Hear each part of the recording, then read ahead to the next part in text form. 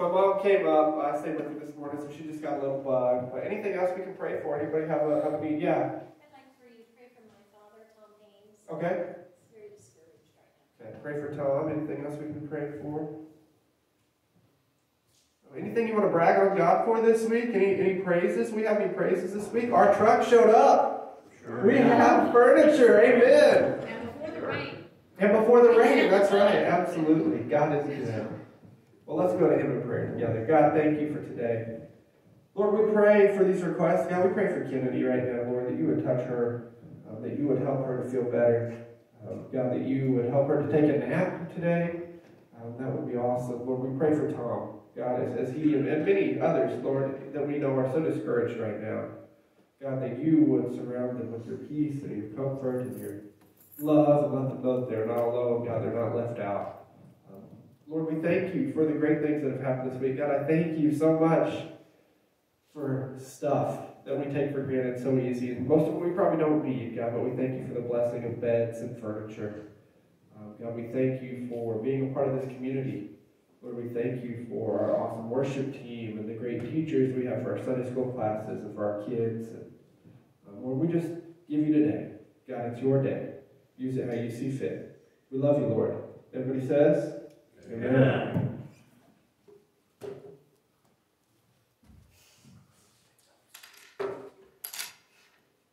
Let's just make that as awkward as possible. Good morning. Good morning. How's everybody doing today? Great. Awesome. I'm excited to be here. I want to say, this is not related to my sermon at all, but I just want to say thank you to our awesome worship team. You guys really blessed me this morning. You know, music is closely related to memory. And so this morning as we were singing, I could almost taste a Werther's candy in my mouth. Because when I was growing up, we went to a church and we had blended worship, but my grandma, she lived about a mile down the road from us. And on certain Sundays, I would go and I would sit by her, and she would sneak me Werther's candies during church. And so singing those hymns, it was like I could almost taste it. It just brought back that memory. And it's so important, the way that we worship God through song. Things that teach us, words that help us to speak what we believe. My grandma, she had Alzheimer's late in life. And the last time I saw her, it had been probably maybe a year since she had really known who I was when I went and saw her. And we went into her room, and they were having a church service at the nursing home. And she wasn't feeling up to going, but she heard the music. And it was the first time she had been lucid in a long, long time that I had seen her. And she looked at me, and she held my hand, and she said, "Isn't that music beautiful?" And this morning, something about the songs they sang, I just want to say thank you to our worship team. It was very spirit-led, and we just appreciate it. But we just want to say we're glad to be here. It's our second Sunday. It's my first Sunday to preach, so it's kind of like 2 first Sundays in a weird way. And you guys have been so welcoming to us. Thank you for helping us get our furniture unloaded. Thank you guys for just making us feel at home and making us feel welcome. So I know it looks a little bit different, but where Tyler and I are co-pastoring, we are going to be sharing the preaching responsibilities.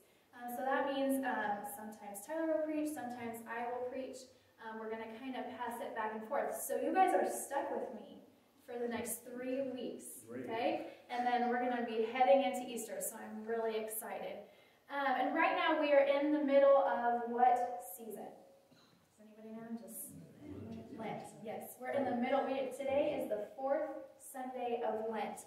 And so the Nazarene denomination has put out an awesome resource for us. It's called The Sacred Invitation. They put out a devotional this year. And so our sermons the next 3 weeks are going to kind of go alongside that devotional. So as we find ourselves in Lent, it is a time for preparation. Right? We are preparing as we head towards Easter. So we're going to be journeying with Jesus. You have the life and ministry of Jesus, and we are already to the 4th Sunday of Lent. So we are already getting ready to head towards the cross. We are getting to where biblically Jesus is starting to have people kind of start to question him. They're kind of talking about what do we do with Jesus. And so we are already getting to the point where we are going to be journeying with Jesus towards the cross, to the grave, and then eventually on Easter, the resurrection. So before we look at our Bible passage for today, let's pray. Dear Heavenly Father, God, we just ask that you would be with us today as we study your word. Lord, we ask that your Holy Spirit would be active among us today. God, that you would prepare our hearts to hear. Lord, we ask that we would read your word and that we would be changed, that it would be living and active in our lives, and that we would be guided and led by it. God, we give you this morning, and we just thank you so much for everything that you have done for us. In Jesus' name we pray. Amen. So if you have your Bible today, we're going to be in Mark chapter 8.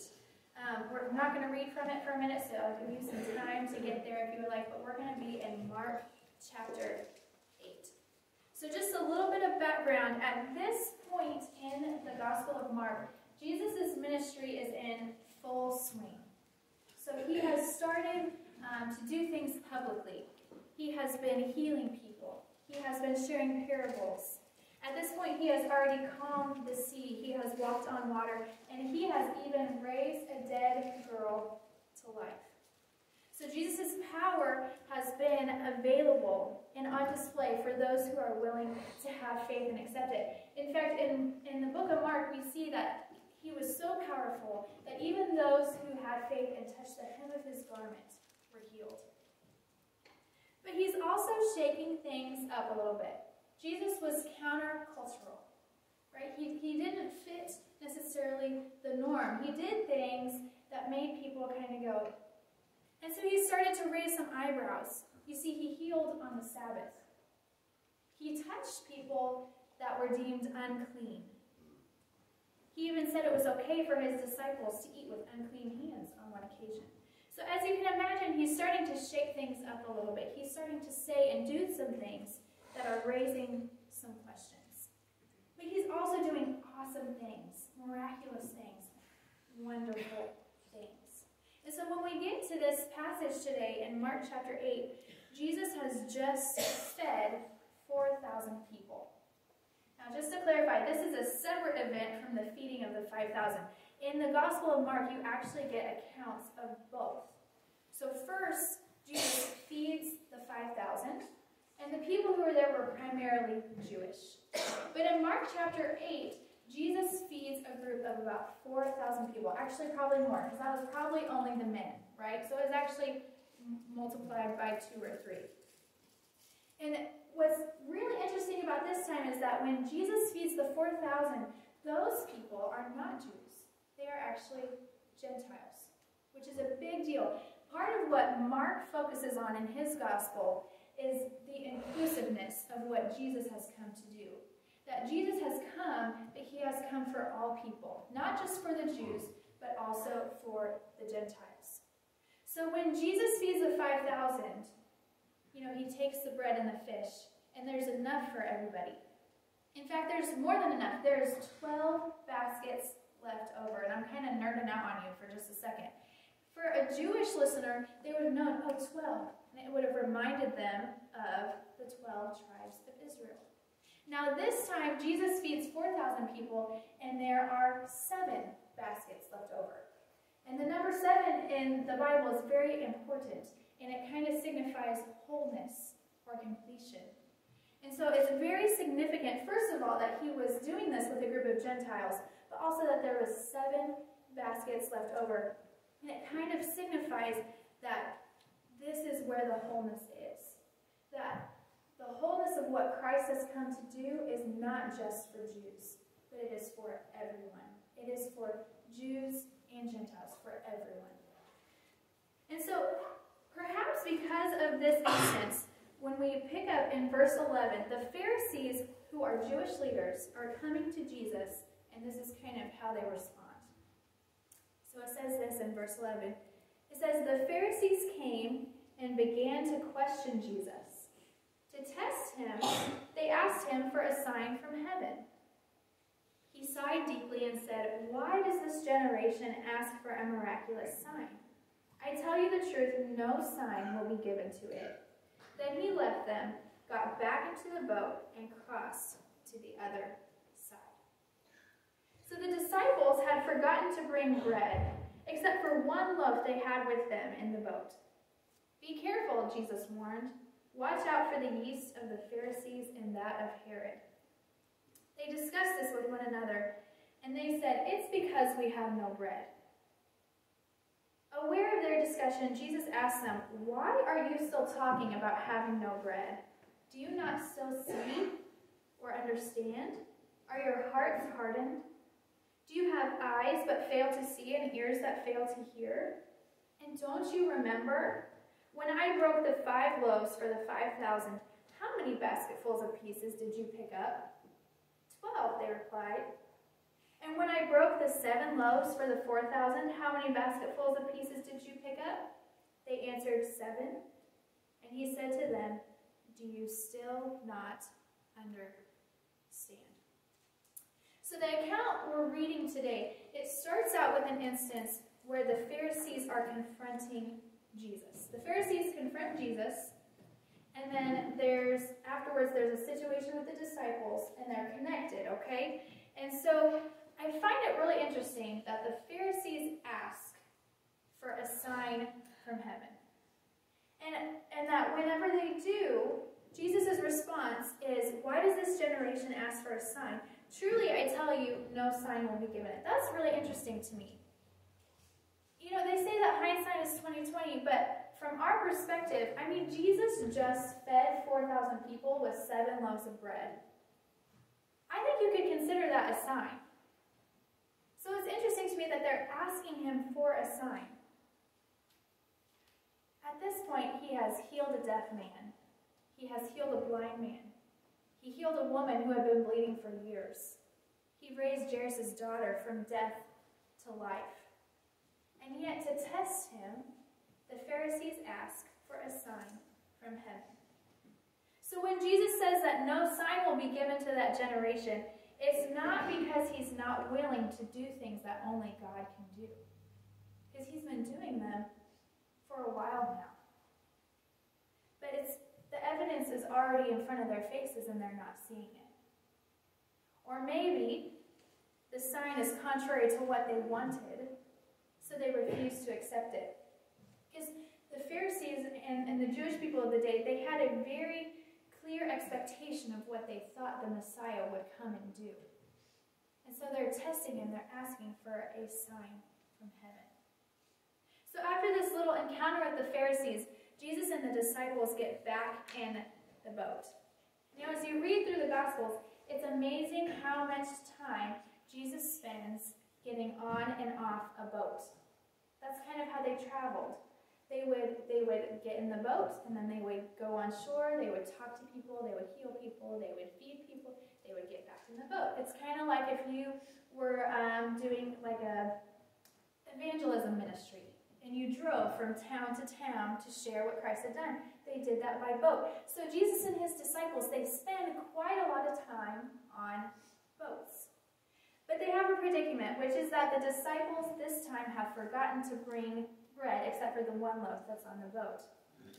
And so we're halfway through the book of Mark, and this is already the 3rd time that you have a situation where you have a lack of bread.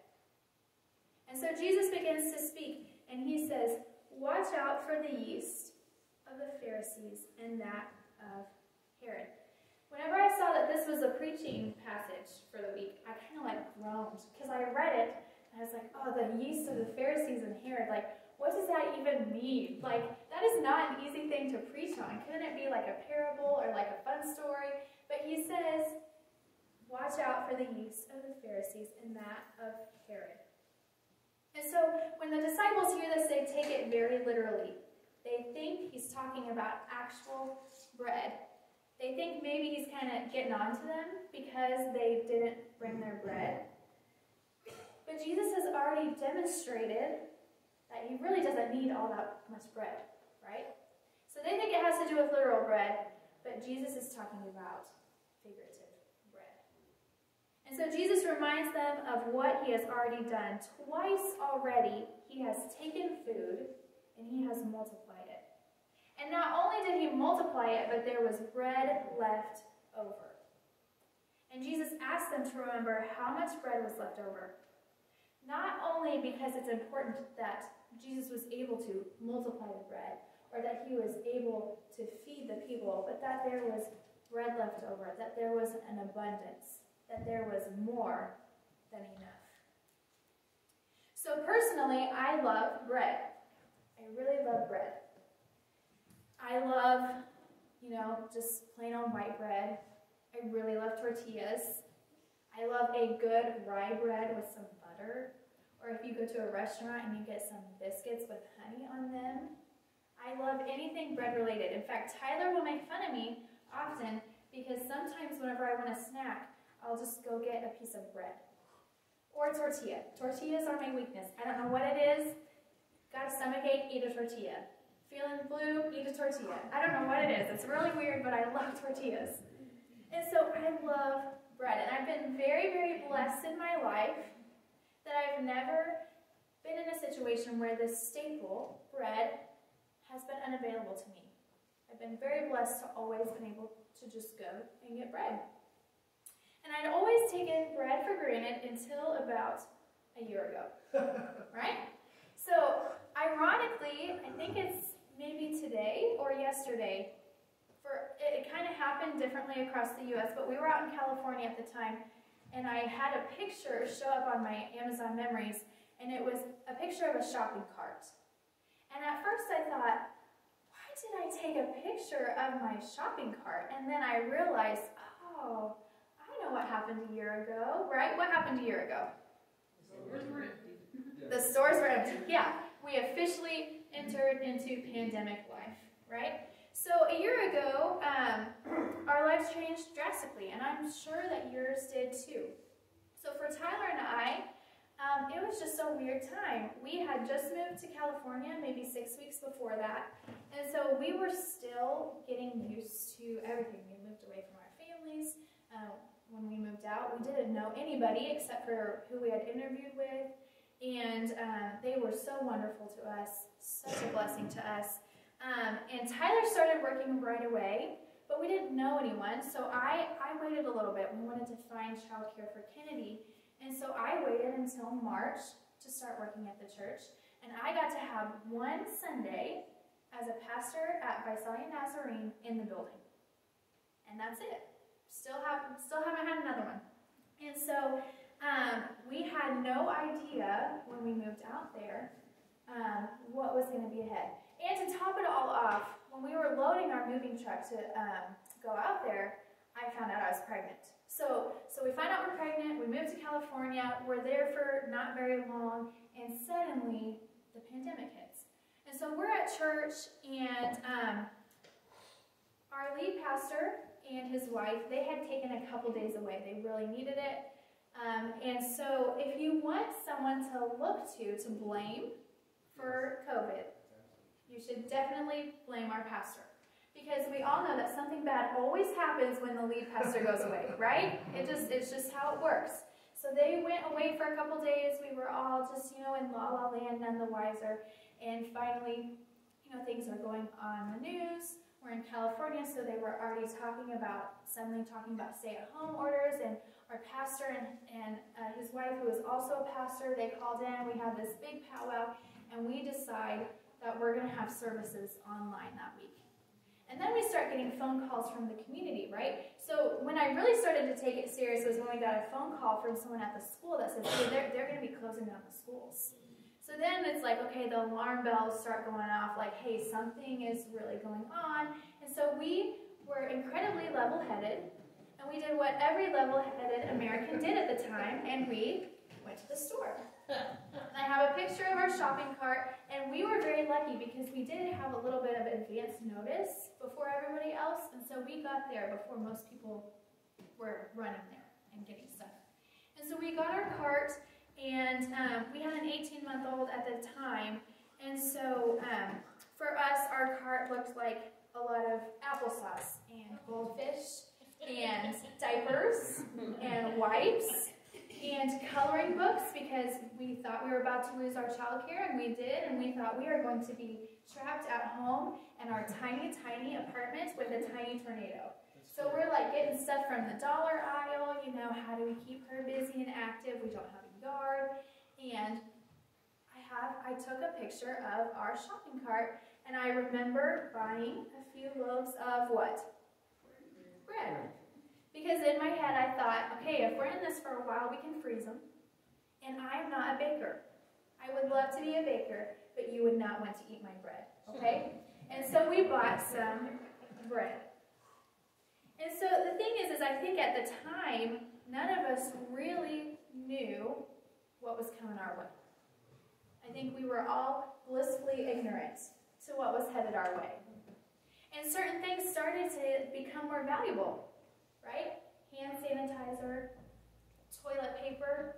I remember one of our bookkeeper on staff, she went somewhere and they had toilet paper and it was like 4 rolls for, an outrageous price. And she bought it and she brought each of our staff members 4 rolls of toilet paper.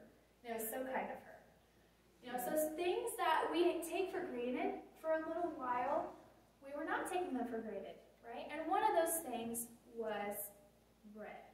And so it got to a point for quite a while, where when you went to the store, you couldn't buy bread, you couldn't buy flour, you couldn't buy yeast.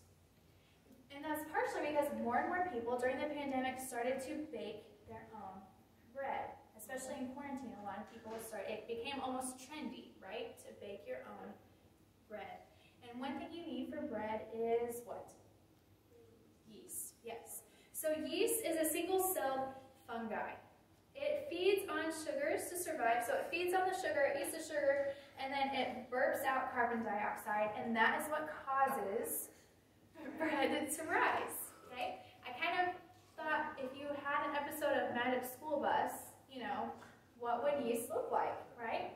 So it eats the sugar, it lets out the carbon dioxide, and then it causes bread to rise. And there's lots of different types of yeast. Some can cause infections, some help with fermentation, and some you bake in your bread. And so yeast has been used by people to make bread for centuries. And so bread is filling. It's comforting. I think carbs are very comforting. And it makes us feel full. So what did Jesus mean then when he was warning the disciples about the yeast of the Pharisees and of Herod? So what Jesus is doing is he is comparing the way of the Pharisees and Herod to his way. Jesus refers to himself in the Gospels as the bread of life. And so what's the difference between bread that is made of this worldly yeast versus the bread that is made of godly yeast? See, the way of the Pharisees and the way of Herod will not sustain you. It will not give you life. And even though there are no Pharisees today, and King Herod is no longer alive or in power, the ingredients of these ways of thinking are still prevalent today. So first let's look at the yeast of the Pharisees. The way of the Pharisees was the way of the law. Now, the law in and of itself was not bad. The law in and of itself was given by God to be a good thing. And the same for the Pharisees. I think sometimes when we read the Bible, it is really easy to make the Pharisees the villains. But I think, at least at first, they had good intent. Because what they did is they took the law that God had given, a law that was meant to set God's people apart. And they had questions about it, rightfully so. Okay, God's given us this law, we're to live it out. How do we do that? And so their response to that, what happened is people started adding this extra stuff, right? So you have a commandment, but let's add these extra rules, these extra do's and don'ts that will help us to live out what God has asked us to do. So it's really not a negative thing in and of itself, probably not a negative thing in intent, but what happened is they got so wrapped up in how do we live the law that they started to overlook how do we love like the law wants us to love, right? So how do we do instead of how do we be? And so it was probably from good intentions at first, but the living of the law had started to overshadow the loving of the law. And so they become more focused on who is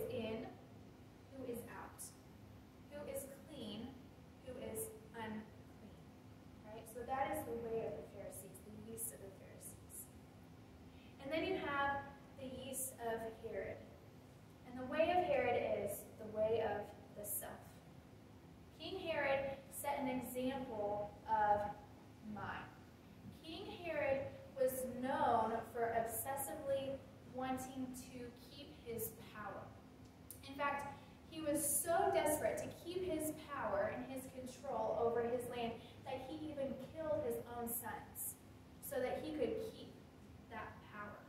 It's a mentality of scarcity, of what can I do to keep what I have. This is like the buy a closet full of toilet paper mentality, right? So the way of Herod is the way of the self. And so then after this warning, Jesus reminds them of what he has recently done, the miracles with the bread, and he asks them, do you not still understand? See, Jesus is reminding the disciples that the way of the Pharisees, the way of Herod, reproduces, it expands, and those ideas can spread so easily, even among Christ followers, even among the church. And so the thing about yeast is that it has to be activated. Yeast becomes activated with warm water and its food, sugar. And yeast is only fruitful when it is fed. And Jesus is saying, be careful what yeast you allow to be activated in your life. See, when he reminds the disciples what he's done, of the miracles he's done, he is reminding them of the alternative, the way of the Lord. It's a different way of thinking, of doing, of being, that can change a person and a people. You see, unlike the Pharisees, God's way is graceful and merciful. When Jesus touched people, it did not make him unclean. First of all, it was revolutionary that he even touched those people. And then that it did not make him unclean, but rather he made them clean. God's way is full of grace and mercy, and even those with the stench of death are not without hope. God's way is also inclusive. Mark's gospel has a miracle of bread to the Jews and a miracle of bread to the Gentiles, because the grace of God is extended to all who will receive it. It's not focused on who's in and out, not focused on who's clean or unclean, but instead it says, hey, there's a seat at this table for you, and our guest of honor, Jesus, he will even wash your feet. You see, unlike Herod, God's way is plentiful. There are no shortages in the kingdom of God. We will not be wanting for bread or for toilet paper. But the way of God is provision and abundance. The way of God is not about trying to keep what is mine, but about passing around the basket so that everybody can have some. See, in the kingdom of God, not only is there enough for you and for me, but there is enough for all. And so Jesus has this conversation with the disciples, and it gives us a reminder today that no man-made kingdom can sustain us. No man-made kingdom can give us life. Only the kingdom of God can do that. So don't look up to the two things we often get so caught up in: religious legalism or political power. But instead, we look to the one who is able to multiply life. Keep kingdom eyes instead of worldly eyes, which is hard sometimes. It's hard. Especially right now, I look at the world, and you know what I want? I want a solution. I want to say, okay, if we would just do this, then things would be better. And I want a solution that's in my control, right? I think that's why sometimes religious legalism is so easy to slip into, because we want something that is tangible, that is in control, or we want a political ideal or a political person or some sort of power that is going to fix it. It is harder to look at a few loaves of bread and entrust them to Jesus and know that there's going to be enough. It takes faith. It takes faith. So we must keep kingdom eyes instead of worldly eyes. And what do worldly eyes do? They cloud our vision and our memory. They narrow our perspective so that we get overly focused on what a good Christian should look like instead of pulling up that seat to the table. Worldly eyes tell us that people should have to behave in order to belong. Worldly eyes often fixate on what we lack while forgetting the abundance that is found in Jesus. And worldly eyes turn to worldly powers to save us and lead us instead of to the true and eternal King. Maybe you've heard the term, food is fuel. So let me ask you today, what are you eating? Where are you turning for sustenance?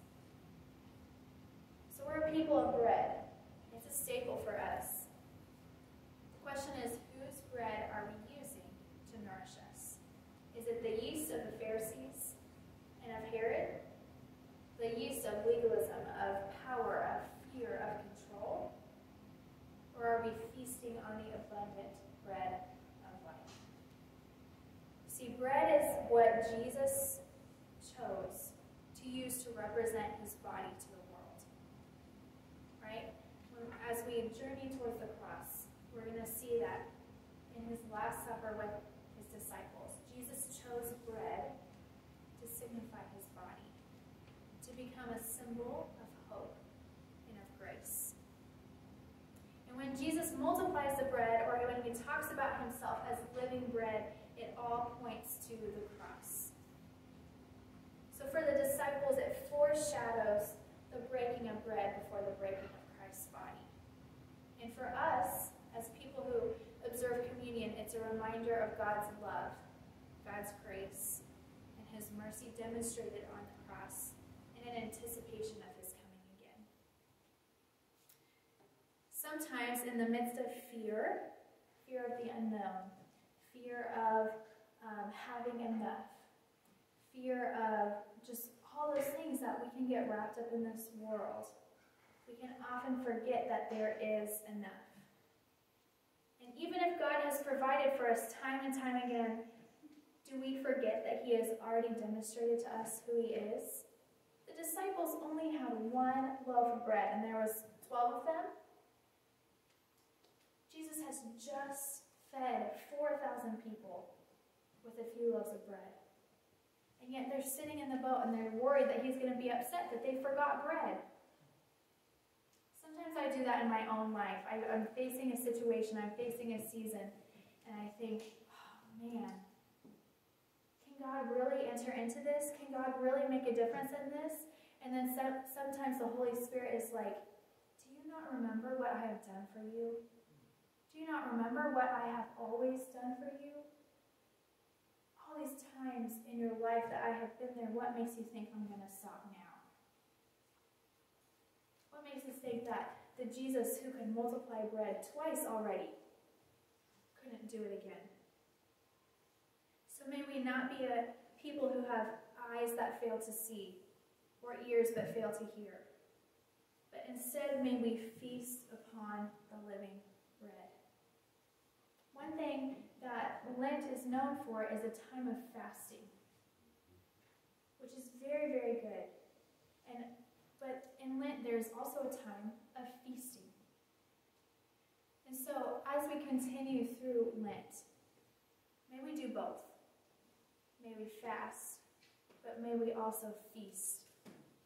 Sometimes on literal bread, but also on the living bread. Please pray with me. Dear Heavenly Father, we just are so grateful for you, Lord. God, that you humbled yourself, came as a man. Christ, that you lived among us, that you performed miracle after miracle. And Lord, we are so grateful that you are so patient with us. God, that even when we forget, use your word, use your church, God, to remind us of what you have already done. God, remind us that you have always been faithful and you will continue to be faithful. Lord, we are grateful to you that in you there is abundance, that in you that you are more than enough. And God, we just want to honor you. We want to live in a way that shows others who you are.